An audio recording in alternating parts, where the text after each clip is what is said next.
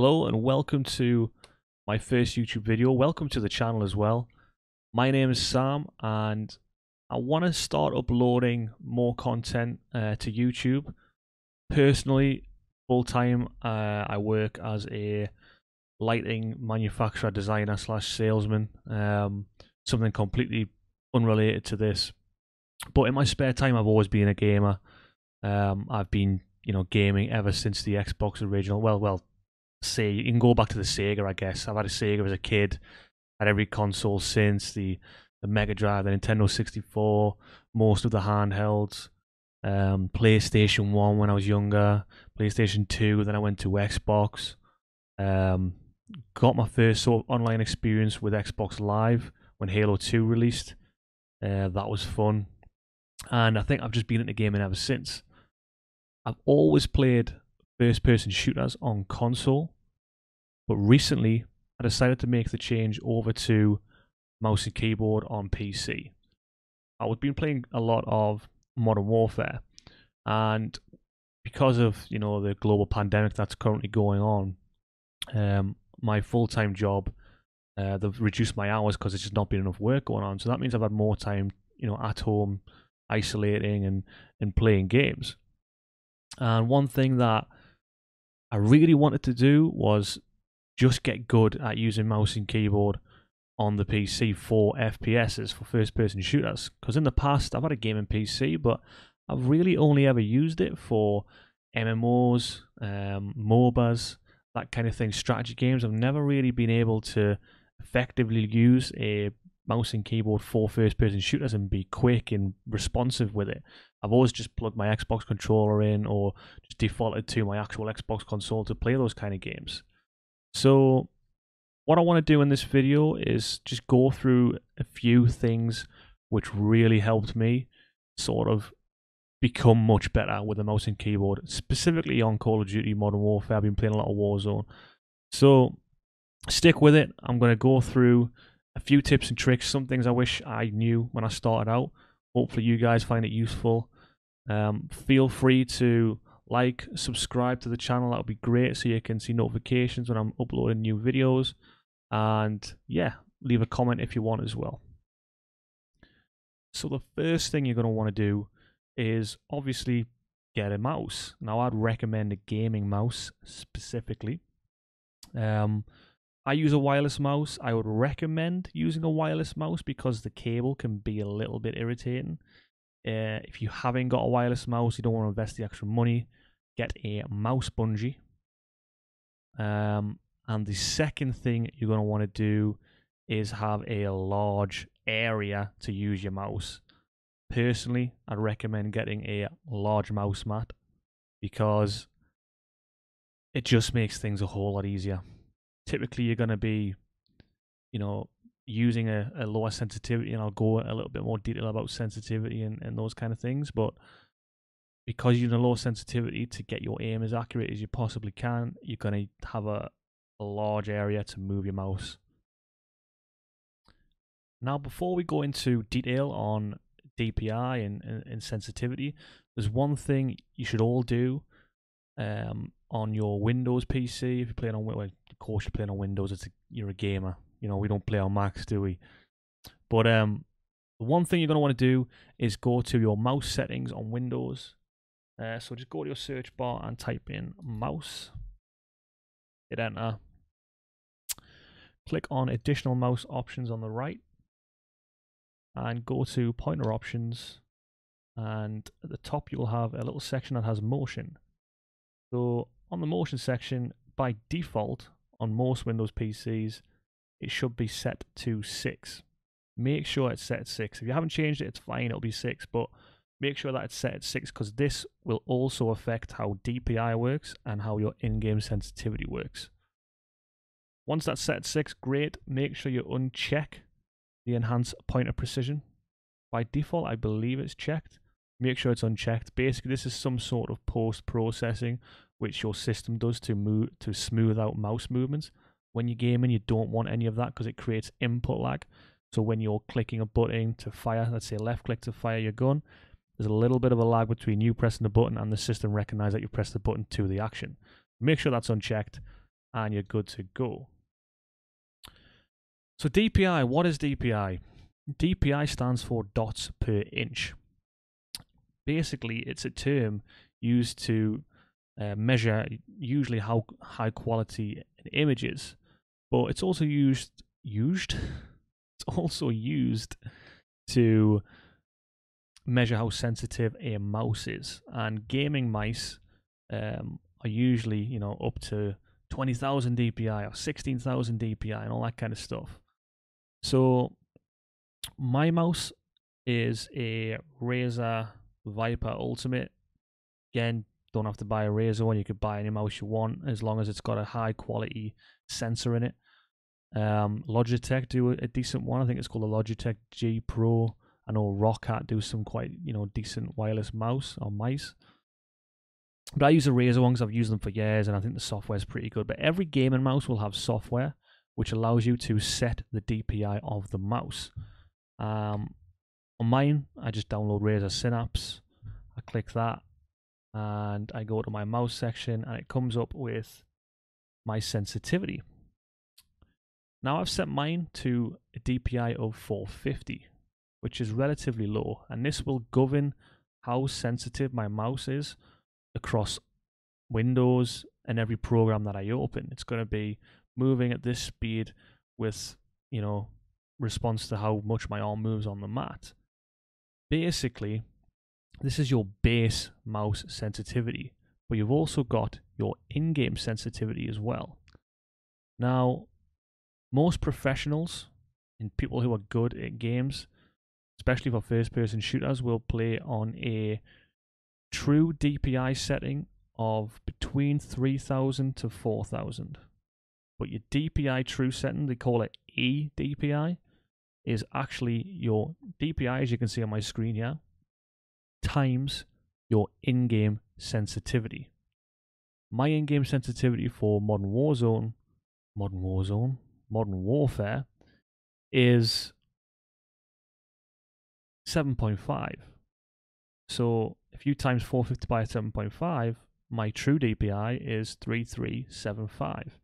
It's well within that range, and I feel it's a good base point for you to start. So I'd recommend, if you're using a mouse, check the DPI setting. Chances are, by default, they're usually set to around 1200, 800 on most mouse, sometimes 1600. Just make sure you pull it right down. It's going to take a little bit of getting used to, but believe me, it becomes useful when you're in-game. So I'm going to show you some in-game footage now and show you how my mouse reacts to the movements.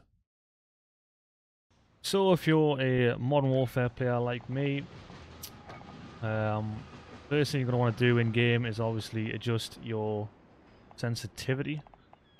Do that by going to your keyboard and mouse settings. I've got mine set to 7.5.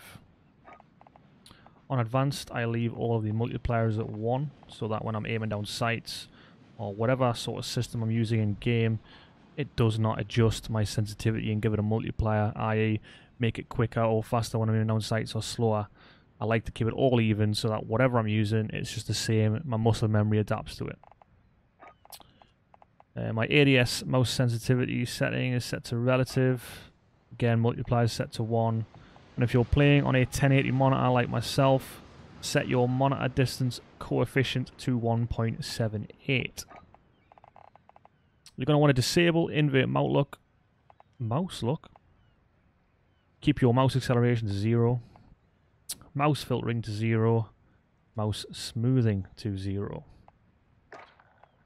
Now, one thing you'll notice is that you're going to want to use more of your arm to aim rather than your wrist. Something I've been sort of designed to do, or like I've learned to do over the years, is I've only been using my wrist to aim. Because I've been using, you know, a much higher DPI for World of Warcraft, League of Legends, all that kind of stuff, to get my mouse from one side of the screen to the other, it's just been a quick flick. And that's great in games that don't require massive accuracy on the mouse, but first-person shooters do. So, because the DPI is a lot lower, for me to do a full turn, I've got to sweep my mouse across the screen. And this is what you're going to have to try and get used to. It's not just using wrist flicks to aim, it's also sweeping your arm across the desk and being able to do that. Now, if you're struggling to find the sensitivity that's right for you, obviously everyone has a different desk space. I have quite a large desk, a large mouse mat, so I use a lower sensitivity to get more accuracy with my gun. To find out the right sensitivity for you and your play space, get your mouse, put it on the furthest left point of your mat or the space you're using to scroll your mouse, and do a 180 turn by the time you reach the furthest right point of your mat where it's comfortable. You don't want to be able to do any more than a 180 degree turn in a game on your mouse mat. This keeps the sensitivity nice and controllable when you're tracking a target from left to right, and snappy enough if you need to make a quick decision, you can do that. So to round it off, I'm going to talk a little bit about keyboards. The keyboard is perhaps the hardest part moving away from a controller to the mouse and keyboard on PC. The aim, while it is difficult on a mouse at first, it's quite easy to learn and pick up and get more accurate. Keyboard, however, is something that your left hand just isn't used to, because on a controller, you think about it, you're mainly using your thumb for the left analog stick for movement and your index finger or middle finger, depending on how you hold a controller, to hit one of two keys, your trigger or your bumper keys.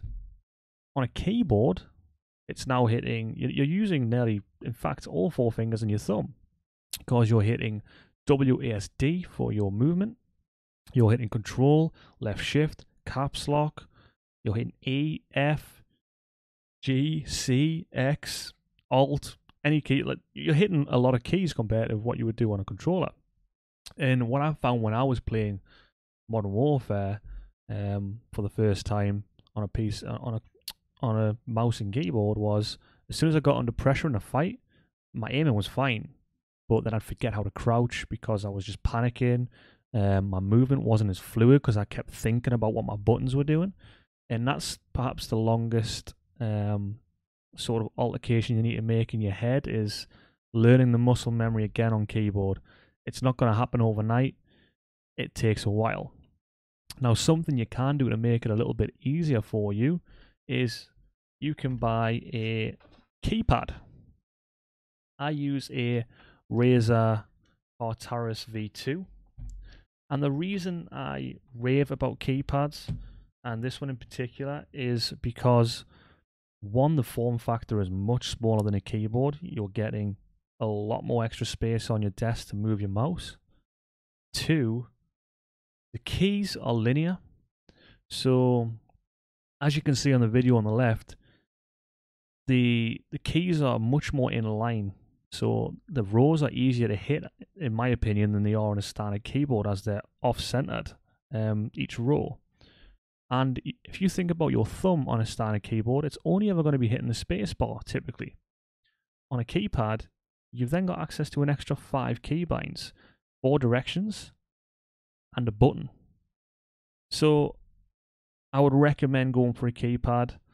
Again, you know, by no stretch am I sponsored by Razer. I mean, I don't even think I have a single subscriber just yet, but that'll change. The keypad I use, like I said, is the Razer Artaris V2. I can customize it in this setting here and map it to any key that I want. If I just click a key here, I can change that to any keyboard function on my standard keyboard, into macros, all that kind of stuff. So they're highly versatile. I'd recommend it for beginners, especially because I think the standard keyboard, while I could learn it, it wasn't too difficult. It took a lot longer. This just seems to be a much better solution, in my opinion, having those extra keybinds, especially when your mouse typically, if you're using a good FPS mouse, will only come with 2 extra buttons.